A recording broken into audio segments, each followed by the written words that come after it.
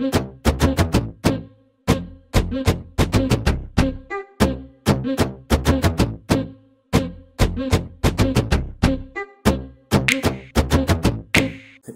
welcome to my channel. My name is Ndifon Ntui. On this channel I make swim tutorials. I post new videos on Wednesdays and on Saturdays. So if you're into stuff like this, make sure to check back on those days in order to watch new content. Alright? If you are a beginner or if you're a person that's trying to brush up on your skills, I offer online courses. I'll be showing a demo on how to make a jumpsuit so you can watch on the side if it would be convenient for you to learn online.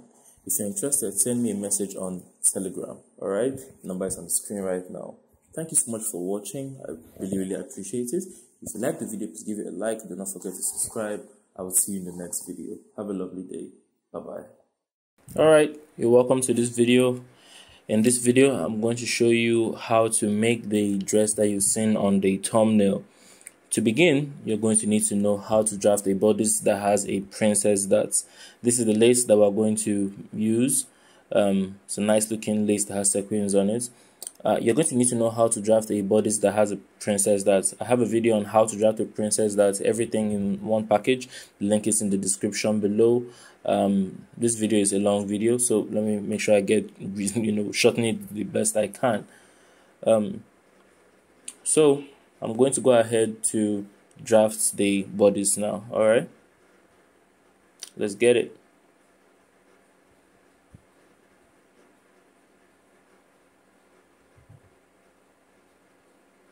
So you can see here I'm drafting the princess that this is the bust, under bust length, half cut, bust, that's the waist measurements, shoulder, armhole. Alright.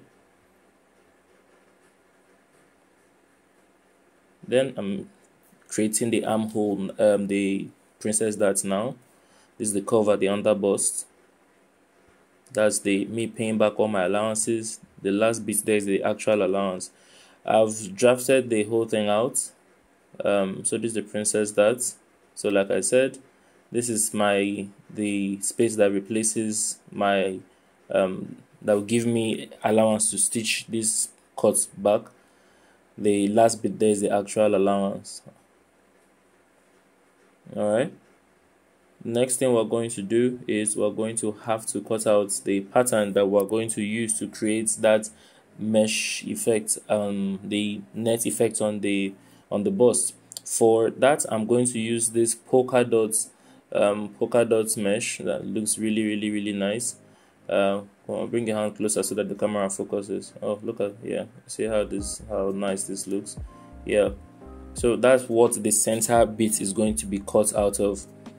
So to be able to cut a space for that, we're going to measure to 6 inches, and then we're going to come in by 4 inches here at the 6 inches, and then here to here 6, here to here 4, and then I'm going to make a mark. Alright, so I'm trying to make my pattern as close to the image as that I have on the thumbnail, but I don't want the center piece to be as open as the one on the image. Alright, so that the bust doesn't spill all over the place. So I'm going to taper it a bit. It won't be as open as the one on the thumbnail, but you see what I will do here. You can modify it however you want for yours. Alright, so now we have the point that we need. Now that we have the point that we need, we're going to come from the armhole towards that point. Okay, from here, okay, where armhole starts from, we're going to draw a curve from there out to the points. Alright, and then the next thing I'm going to do is I'm going to come over to the bust side like this. I'm going to mark ½ an inch. Alright, I don't want it to be as open as the one in the image. And then I'm going to use my curve to draw a line like so. Alright, so after this, it's almost time for us to cut out the pattern. Alright, the last thing I'm going to do is we have to cut out the neckline out of the top part that we cut out of the net.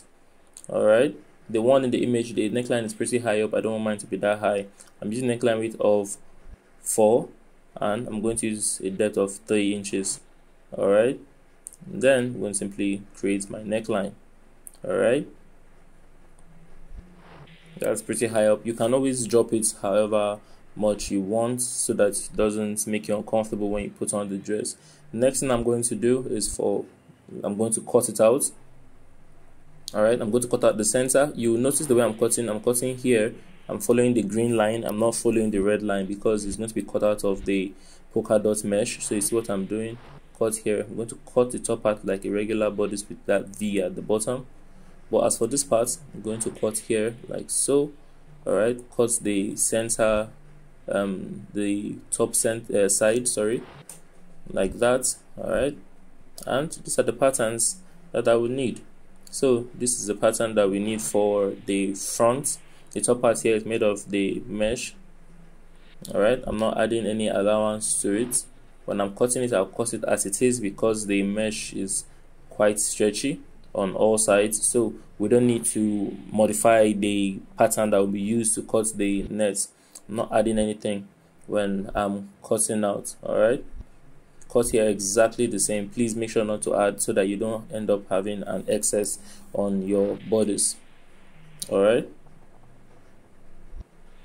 as for this pattern here, alright, because this is made of solid fabric, it's not made of a net, we're placing the lace on the solid fabric. So up here I need 1/2 inch at the top, okay, and in front of it I need 1/2 inch. You see this in front of here, I'm going to add 1/2 inch. That's the part that will be joined to the mesh. Alright, on this other side here I'm going to need 1/2 inch, but on this part here I need 1/2 inch only at the top. Alright, not anywhere else. You see me cut it out. The next thing I'm going to do is I'm going to cut the back. When I'm cutting the back, I'm not going to keep 2 inches for my zipper allowance. I'm going to draft a regular bodice because we intend to make the back to work with lacing instead of a zip, so we don't need a zipper allowance. It's just going to be the same bodice like what we drafted before we started to apply our princess dart and all of that. Alright, that's what I'm doing now. Still the same thing, bust under bust length, waist measurements. Alright, basically the same thing I just did. Place my armhole, not going to tamper with my neckline. Alright, now that I've drafted my basic bodice, next thing I'm going to do is I'm going to come over to the side. You see this, because I want the back to have a slope. Even though I'm not adding a zipper, I don't want to risk having any puffiness at where the bodice meets the skirt part of the dress. So I'm going to cut it like I just did. Alright, so the same neckline width you placed at the front, place it at the back. I use the neckline width of 4. I'm going to place 4 here now. Alright, next thing I'm going to do is I'm going to place 1/2 inch at the top for my allowance at the shoulder. The next thing I'm going to do, I'm going to simply roll a straight line from the top to the bottom. So because I'm trying to do that, I'll also place 4 inches down here so that once I connect the dots, everything is going to be straight. I'm adding my regular allowance of 1/2 inch on the side, and then I'm going to cut out. Alright, okay, and with that we have all our patterns. So let's start transferring them to our fabric. So like I told you, this part here is going to be cut from our mesh, the polka dot mesh that I have for the center. Alright, so I'm simply transferring all my patterns to the fabric now. Alright, so let me cut it out. Alright, and that's that with that. The next thing I'm going to do is I'm going to cut the center of the front and the side of the front onto my fabric. I'm going to cut fabric and I'm going to cut my lace. This is the fabric I'm using. It has a look like mercury, but it's not mercury, but it has that shine. I'm going to use this to cut out my pattern. Now for what I'm doing, I'm going to cut the I'm using the fabric for both the fabric and the lining. so I'm going to cut a total of 4 pieces per side. Alright, so 4 pieces for the center of the front, 4 pieces for the side of the front. That's because I'm using my fabric as my lining, but if you are using a lining, simply just cut 2 pieces for the front and 2 pieces for the side. You've seen that I've added my allowances everywhere I said I would. I'm repeating the same thing for the center. Alright, see that only at the top. So you can see I have 2 pieces over here for the side of the front, just like I said, 4 pieces because we intend to use the fabric as our lining as well. I'm going to repeat the same thing for my back. I'm cutting a total of 4 pieces, 2 parts will be used for the fabric, the other 2 parts will be used as for the lining. So that's what I'm doing now, cutting them out. So this is my fabric, the front. I'm going to use these patterns now to cut the lace. The lace, I'm not going to cut a lining for the lace. Please don't make a mistake and cut your lace 2 times. You need just one. So once I cut this that you're seeing me cut, I'm not going to cut any other part, lace part, for the center of the front. You see, that's the way this is going to look. Now for the side of the front, I'm going to repeat the same thing. Alright, I'm going to simply mark out all my points and cut it out. Alright, the back, the same thing. I'm not going to cut I'm not going to cut a total of 4 pieces. Please don't make that mistake. Alright, so this is how this will look. Next thing I'm going to do is I'm going to use stay and I'll iron it to all the sides of the fabric. So not on the part I intend to use as lining. Alright, I'm going to iron it to the center of the front, the side of the front, the back. On the front, that's on the center front, and on the side of the front, I'm going to iron stay twice. On the back, only once.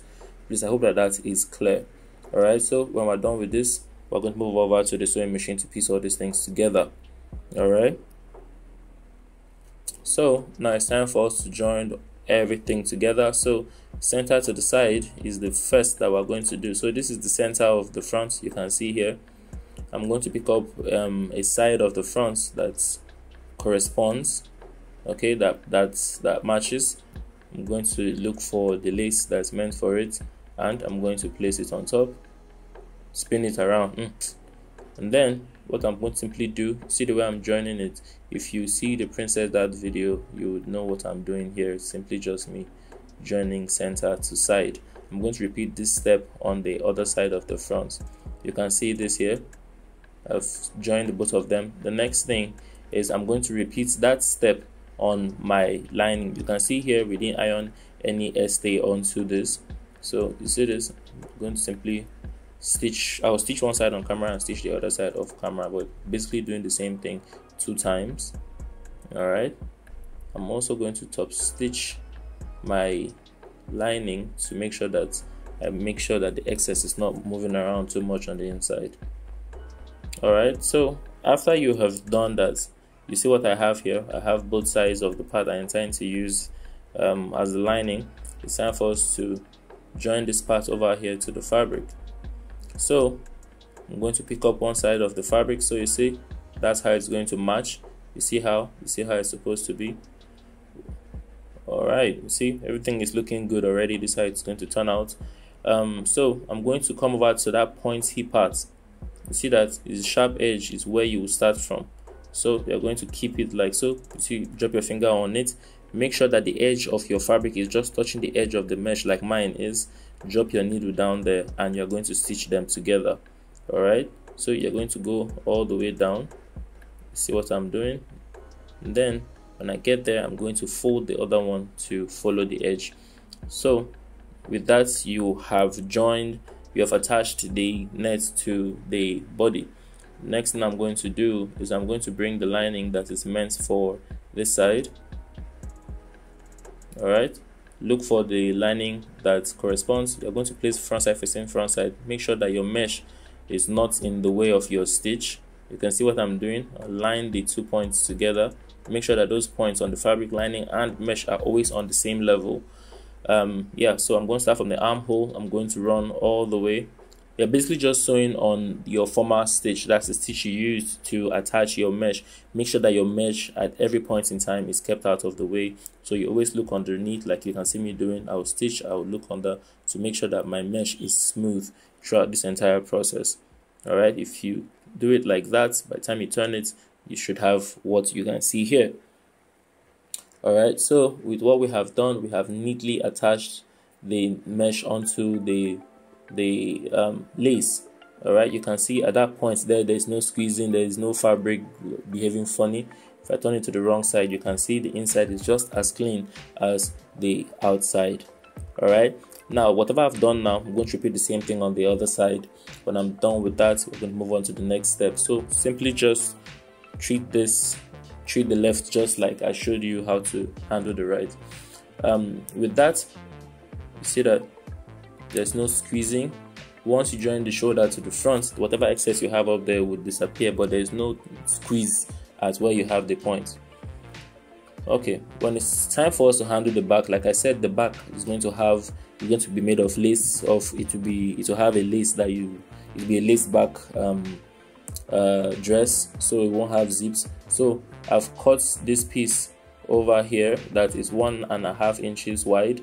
I'm going to simply fold it like so, like this, and I'm going to collapse it.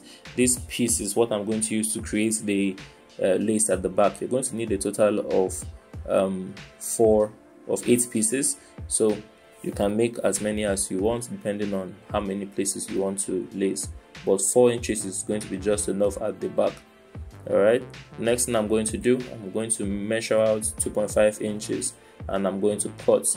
All right, so cut as many as possible, but I'm going to have only 8 loops on mine.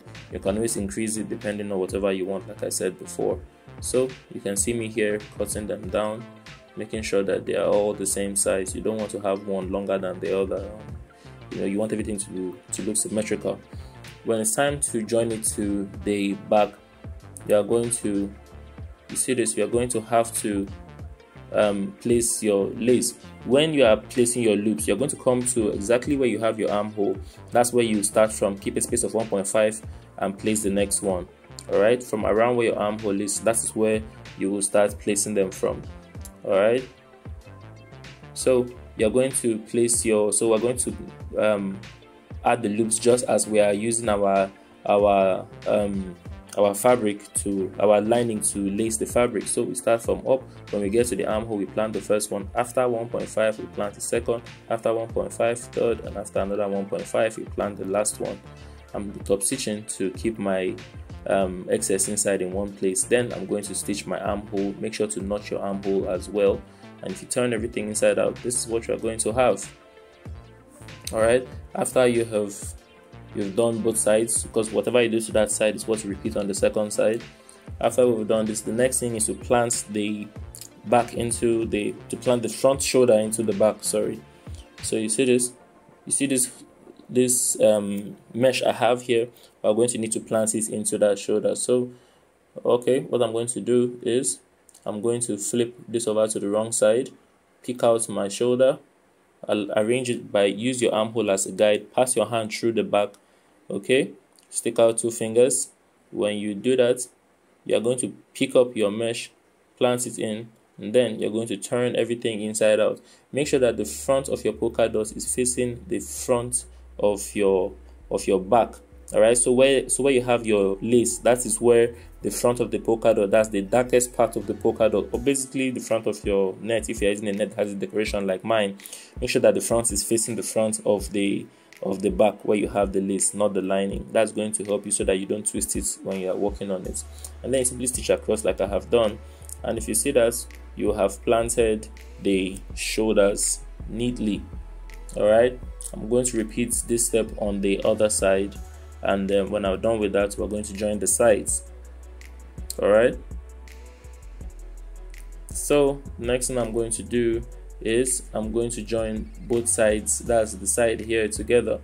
So whatever allowance you kept, make sure to hold the same thing. I kept 1.5, so I'm going to hold 1.5. all right, from here all the way down. Now make sure not to make a mistake. I don't know how you can make a mistake, but what you simply do is you take the same side of the fabric that are joined together at the shoulder, place it front side facing front side, and hold whatever allowance you kept before from here all the way down. So just simply stitch across. yeah, when you're done with this, you're going to have to repeat this step on the other side. It's basically a mirror. Whatever you do here, do the other side, and make sure that when you are done with doing both of them, make sure to iron your seams flat. So you see the two sides of what you are sewing, you're going to need to take it to your ironing table and iron it flat. All right, and then let me do the other side. I will be back. It's just the same thing we're doing. So if you look under here, see everything is laying smooth on both the left and the right, and by the time you've come this far, you are basically done with the top part of the dress. All right, so as for the skirt part, that's going to be the next video you're going to see on Saturday. On Saturday, I'll show you how to neatly join this. The skirt part is a combination of a evening dress like lace, but the inner part, that's the mercury like fabric I used here, would be a short, just like what you can see on the thumbnail. So I think you should really anticipate that. I'll drop it on Saturday morning. If you watched this far, I'm going to see you in the next video. Thank you for watching this far. Do have a lovely day. I hope that this helps you out. I'll see you in the next video. Bye bye.